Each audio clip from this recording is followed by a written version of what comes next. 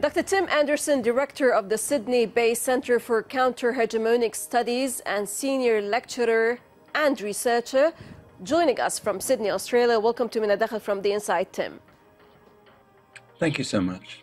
Thank you so much for being with us. Pure pleasure to have you always. Well, what was termed as a U.S. quarantine of Cuba began actually in October 1960, barring all exports to the country, aside from food and medical supplies, and over the next few years, adding all trade, imports, and even goods from third-party countries containing Cuban materials. Today, Tim, the country has erupted in massive protests over widespread food and medicine shortages due to the pernicious U.S. maximum coercive pressures. How do you read, Tim, what is happening in Cuba today, and why is it happening now in the context of the blockade? Thank you. Yes, I have to modify a little bit of what you said there, because the demonstrations that happened on the morning of Sunday, the 11th of July, were not spontaneous. And while they were substantial, they weren't massive. There's been a lot of counter-demonstrations since then. There were about 12 demonstrations across Cuba of between 100 and 500 people.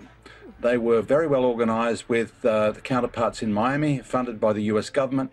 And this is a game that's been going on for many, many decades. Now, it's true, of course, that people are hurting in Cuba because of the US blockade, because of the US blockade on their main partner, Venezuela, and because the COVID pandemic has pretty much destroyed the tourism industry, and also there's a very strong epidemic at the moment in Cuba, in all of Latin America, basically. So people are under pressure. Many young people joined those protests, but they were organized to be riots and to be violent in the way that's very unusual in Cuba. It doesn't happen very often. Probably the last seriously violent riot was in the mid-90s, in the middle of a huge depression then.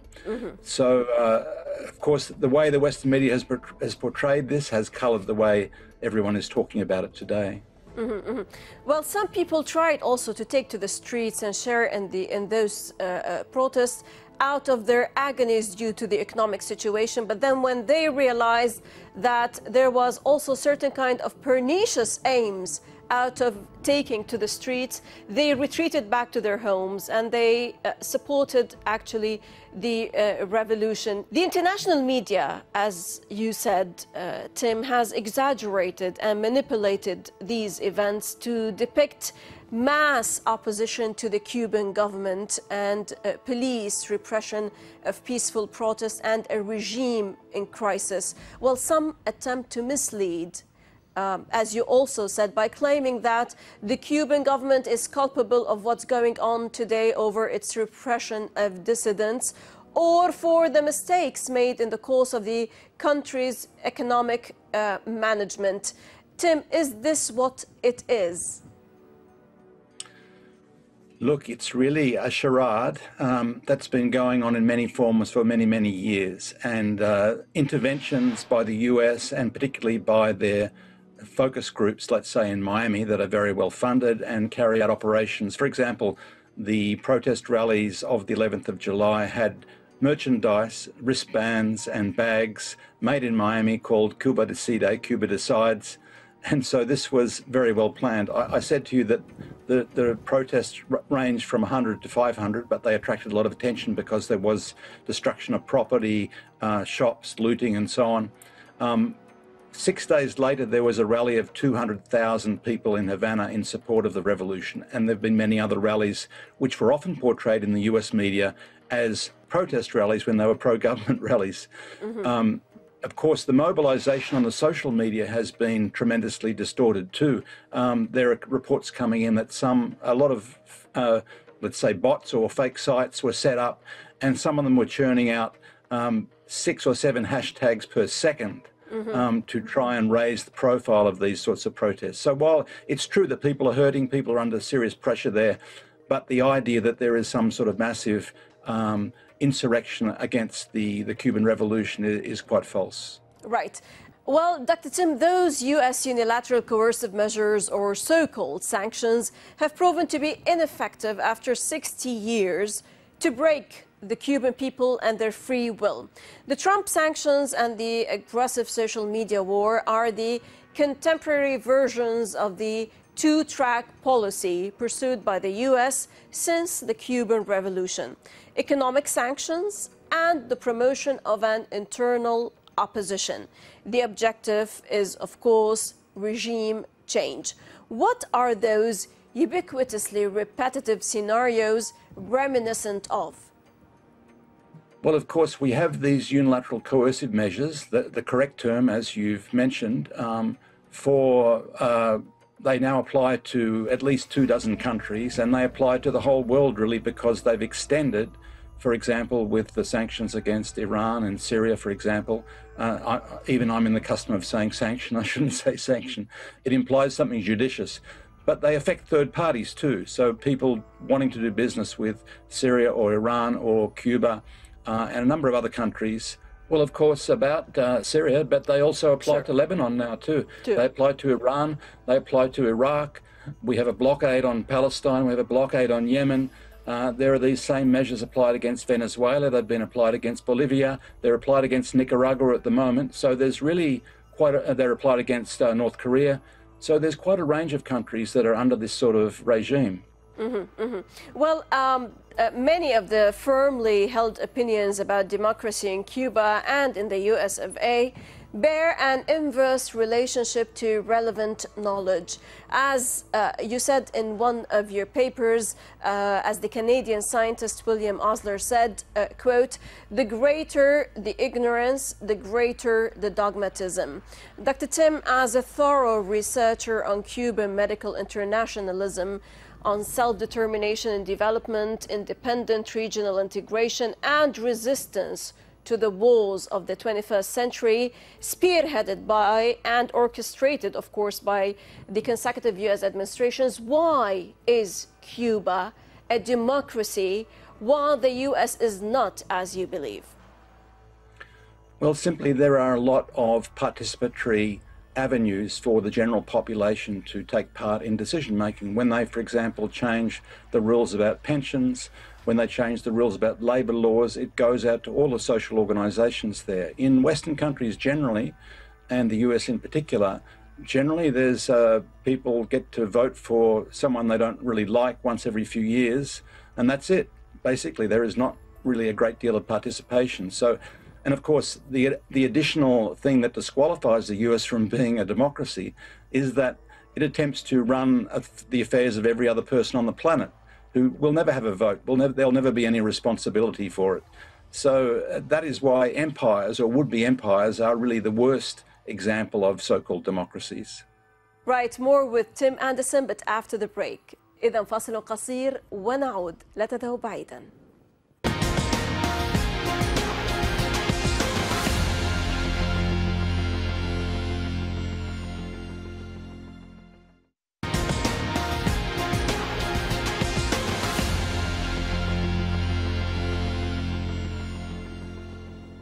أهلا بكم من جديد. Dr. Tim Anderson, Director of the Sydney-based Center for Counter-Hegemonic Studies. Welcome back, sir.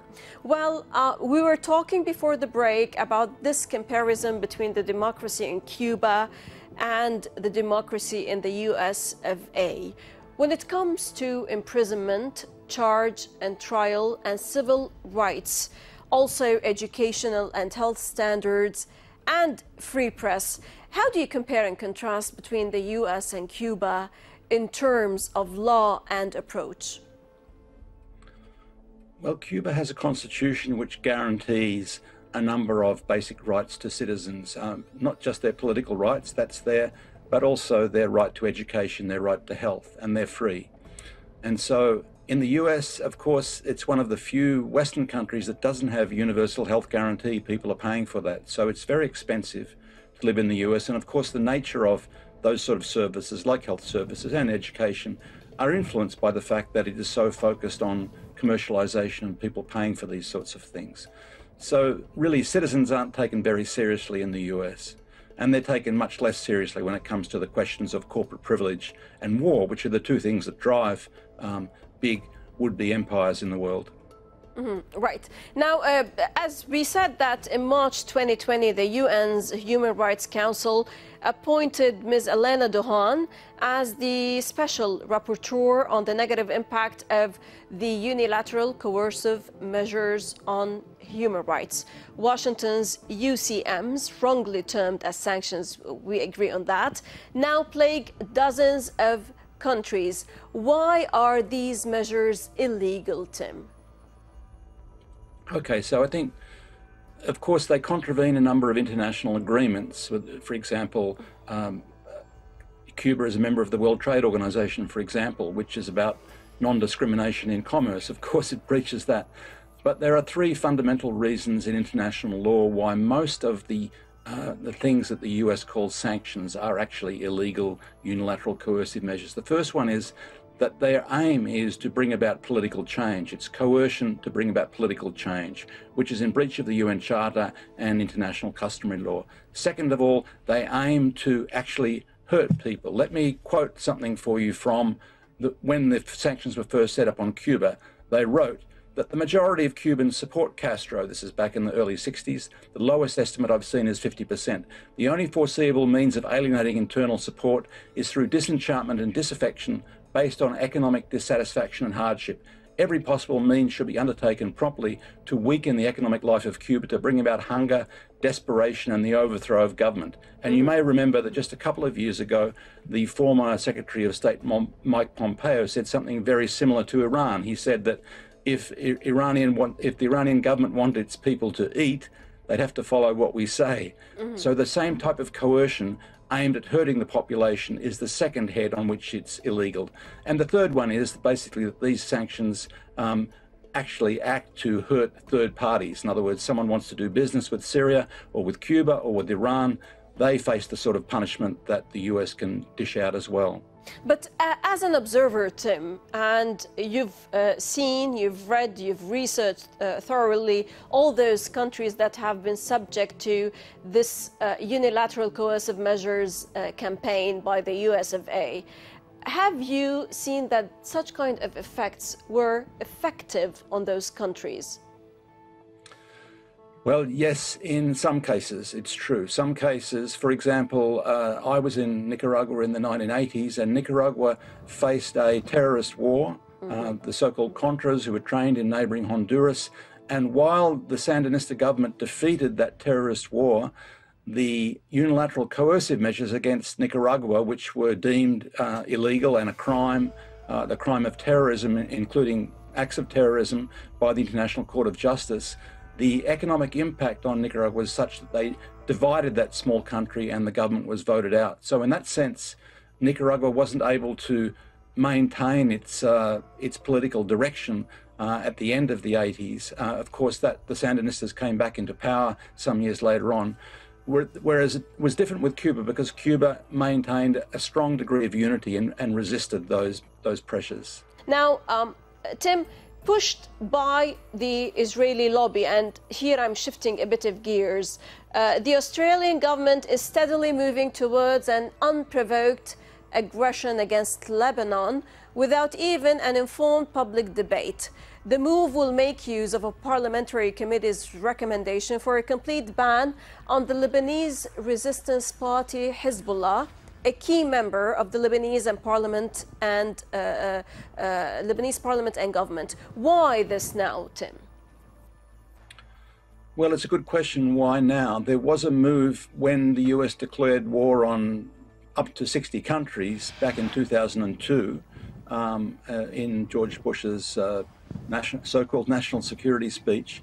The Australian Parliament did, in fact, ban what they call the external military wing of Hezbollah, whatever that is. And that was some sort of compromise at that time, which meant that Australia and a number of other countries, I think Britain was in the same category, didn't do what Israel and the US wanted, which was to ban the party altogether. Now, of course, the party's part of the Lebanese government, and for some reason, the Israeli lobby has been lobbying the Australian government, which is very weak in terms of Middle East policy. They effectively are an adjunct to the US government. They don't really have any real independent political will there. But the Israeli lobby has been lobbying to the point where they now have a unanimous recommendation from a parliamentary committee to ban Hezbollah. Why? It's going to damage the relationships that Australia has with Lebanon, which have been traditionally very strong. And the strange thing is, there's a very big Lebanese community in Australia, and there's a tiny Israeli community here, but of course they have influence. Right.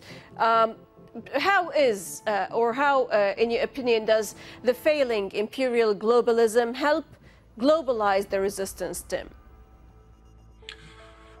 Well, that's another question, isn't it? That really we see now as the extension of the economic war and the propaganda wars are cutting across very many countries, particularly in Latin America and West Asia, the Middle East.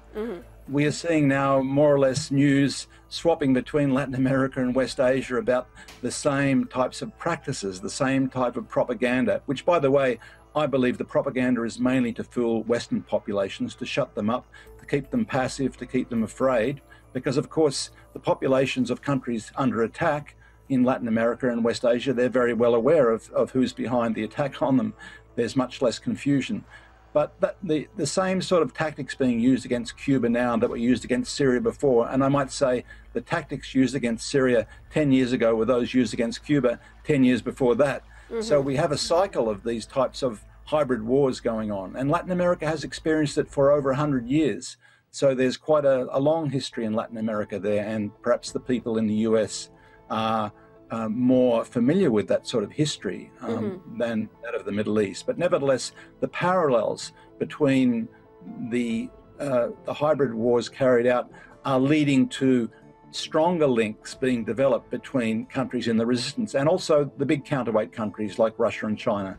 So that's why the sort of networks internationally of the resistance are increasing, with this really desperation of the US fearing it's losing its role in the world and lashing out in a way that it really hasn't done before, because it is very afraid about being displaced by new centers of power, by new links, particularly between Asia and Europe, between Russia and Europe, and of course the fulcrum between Europe and Asia, that is West Asia. Right. That said, well, Dr. Tim, President Biden and the U.S. government cry crocodile tears for the Cuban people, whom they are strangling to death with those coercive measures. Yet activists note that we did not hear a peep from Biden during the months of protest by the Haitian people demanding that the U.S.-backed Jovenel Moise leave office when his term ended, or when the Colombian people flooded the streets demanding their democratic rights from the right-wing U.S.-supported government of Ivan Duque. It's always double standards that have shaped the U.S. foreign policy, right, Tim?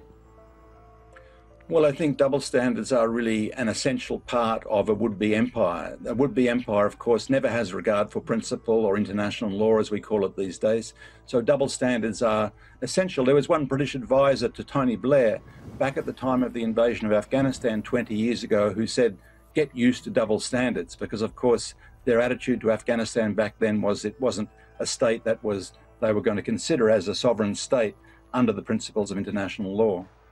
Right. That makes it for today.